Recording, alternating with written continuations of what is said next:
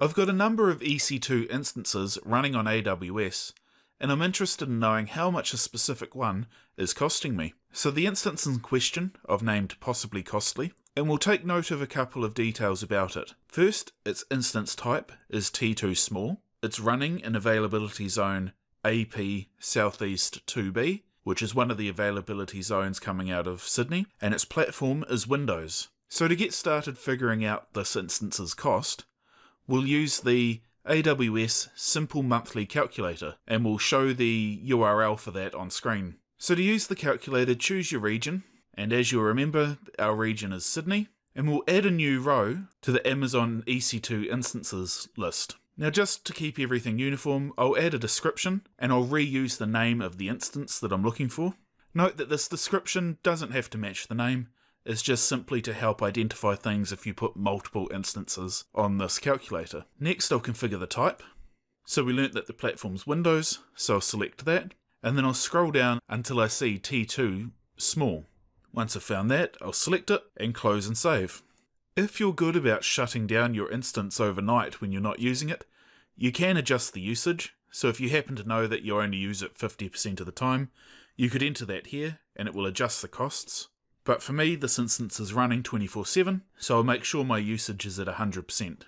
We also know this instance isn't using any extra storage, and its data transfer is pretty low, but I'll enter it here. I know the transfer out is about 2 GB per month, and the transfer in is about 1 GB per month. So now if we scroll back up and head to estimate my monthly bill, we can see that it's estimating a bill of $28.11 a month. So we know what this instance should be costing us. But now let's see if we can actually find some specific data to back that up.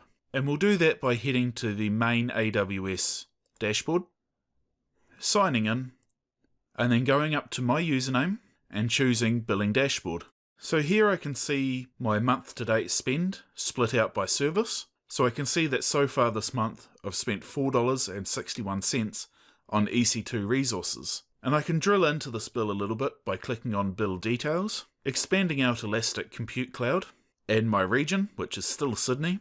And then I can see some more granular information about how this bill is being generated, and I can see a line item for an on-demand Windows T2 Small instance. So given that I've only got one T2 Small instance, I can be fairly confident that this cost of $4.61 is only relating to that one instance. But let's see if we can get even more specific information and be 100% certain. If we head to Cost Explorer, we'll see a page where I can launch Cost Explorer. Now when you first go here, you'll have to actually activate the service, and then you won't see any information within this service for 24 hours after you've activated it. And it's only going to show you information from that point in time, after which you click the button. But after that 24-hour wait, you can go ahead and launch Cost Explorer, and you'll be taken to a dashboard where you can generate reports on your billing data. Now by default, this is going to show you the last 6 months in a standard monthly EC2 report, but I haven't been using AWS for long enough for this report to show a lot of information. So I can turn this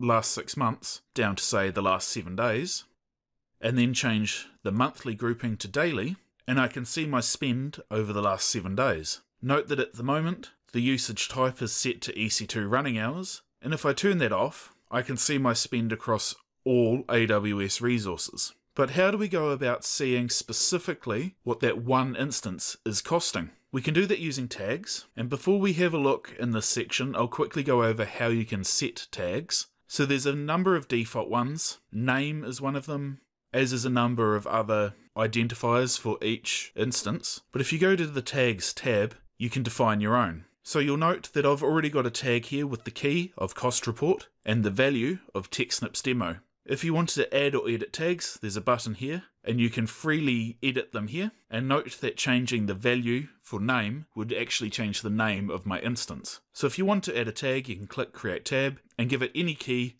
and any value. Once you've created a tag, you can head back to your billing dashboard and go to Cost Allocation Tags. And you can activate tags for cost allocation reporting in the Cost Explorer. So you can see under status that I've already activated name and cost report, And it's important to activate any tags ahead of time, as Cost Explorer takes about 24 hours to realize that you've activated a tag, and then it only shows you information from the point in time after it's figured out that you've got an activated tag, which is really frustrating if you haven't done this well ahead of time before you actually need the information. So if you wanted to define a new tag, you can find it in the list. So for example, if I wanted description, I can click on that and then choose activate. And as I said, it will take about 24 hours before that's available in Cost Explorer. But if we head back to Cost Explorer, we can choose tag and it will show us our activated tags. And as you can see, I've got name and cost report already. So if I choose name, it will go off and find all the values that we've got, and one of them is that possibly costly instance. So if I select that from the list and choose apply filters, I can now see exactly how much my instance is costing me each day, and that being about 92 cents. Now the reason why I've got that other tag in there, this cost report one, is I can assign this tag to multiple instances that constitute a specific project or department within my organization. So at the moment this is only applied to that one possibly costly instance, so I'm just seeing the same data, but if I wanted to report on 2 or 3 instances at the same time without figuring out their individual names, using a custom tag is a good way to go about it. So I've now successfully figured out exactly how much my EC2 instance is costing me. Thanks for watching.